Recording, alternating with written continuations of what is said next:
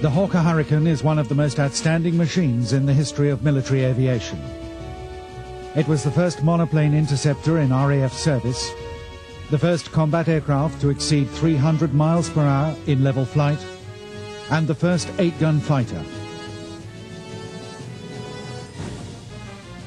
In the fateful summer of 1940, the qualities of the Hawker Hurricane would be tested in the most significant air battle of all time. This aircraft, in the hands of the skilled and brave pilots of Fighter Command, proved to be the most important single factor in the RAF's final victory. A few short months earlier, Britain's chances of survival had looked grim. A mere 22 miles from the British coast, Hitler's amphibious assault force was assembling.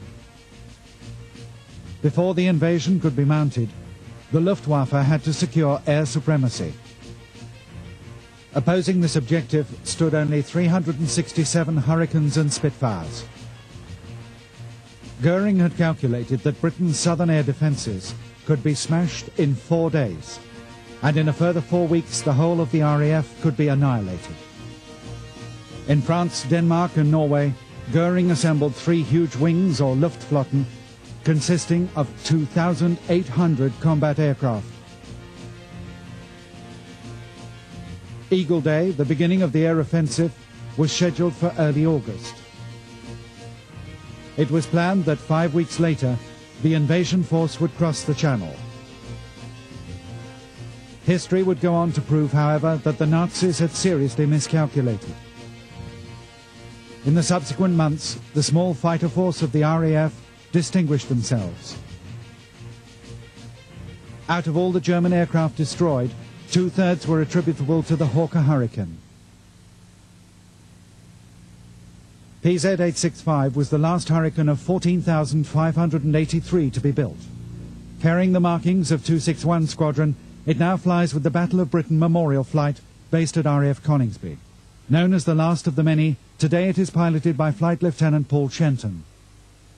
The first thing we do when we come up to the aeroplane is to check out the basic services are there and that it's safe for us to do an external inspection of the aeroplane.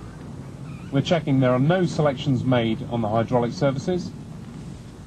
We need to check on the gauge that sits between our feet that we have pneumatic pressure available for the brakes. To make sure that the engine is safe, we ensure that the ignition switches are off.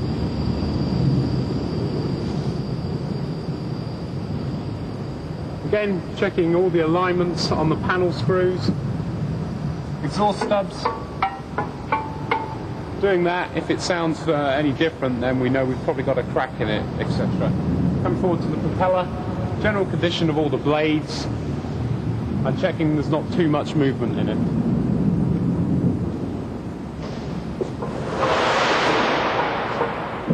And again, all the fasteners are in line. The second wheel, condition, creep marks, brake, doors, and the bay. Nothing wrong there. Back again to the leading edge, checking the general condition of the leading edge. Landing light, the condition's good, and the cover is fine. We've now done the external checks, and we're happy with the outside of the aeroplane. We now need to set up the cockpit ready to start up. First thing we do is energize the electrical system. We check that the battery has sufficient voltage in to allow us to start. Check that the radiator flap is open, and then all the trims. First the elevator, checking for full and free movement and selecting a neutral. Then the rudder trim, full and free movement, selecting it fully right to help us counter the effects of torque on takeoff. Moving round, selecting the brakes and the parking brakes on. And now ready to prime the engine to start up.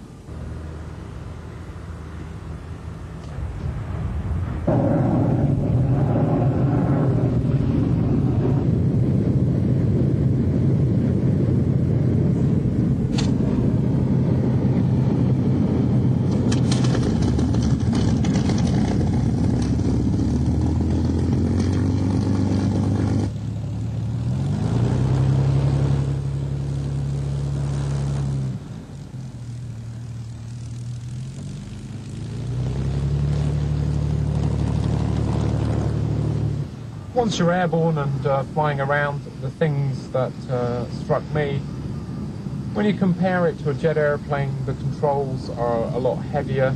You have to coordinate rudder with the aileron more than you would, if at all, in a jet fighter. In fact, in the jet, you tend to just use the rudder pedals for steering yourself on the ground and as footrests in the air. With this airplane, with the secondary effects of roll, being yaw of the airplane, you need to work the rudder at the same time as the aileron and the elevators. It's very, very noisy. In a tornado, you could actually talk to each other in the air without the intercom. You can shout. In this airplane, display power settings, you're doing your damnedest to actually hear the radio.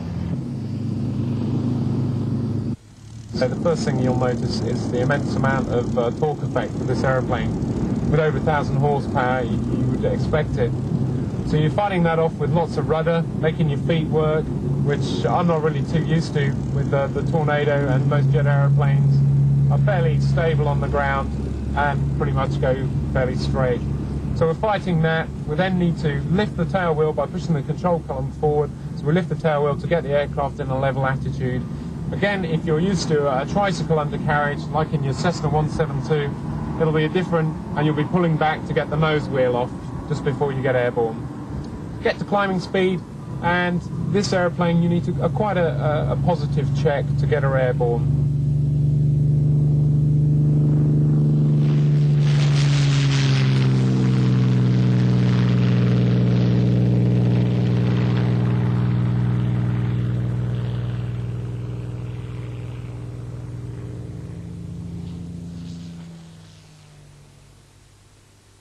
You're up in the air, and the overall feel of the airplane is lovely. When you get a chance to look out, look in the mirror, look at the tailplane, look out at the wings and everything else, and just take in the whole atmosphere of it and the feeling of flying the airplane, she's very nice.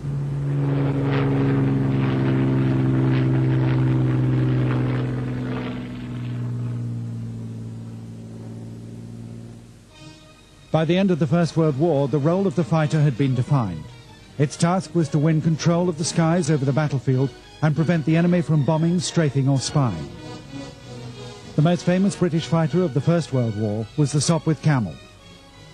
The Hurricane claimed direct lineage to this aeroplane as Sopwith evolved into Hawker engineering. The Camel's construction was typical of the day, a skeleton of wooden formers braced with wires and covered in canvas. Its biplane format gave it tremendous wing area for its size, making it very maneuverable and well suited to close combat.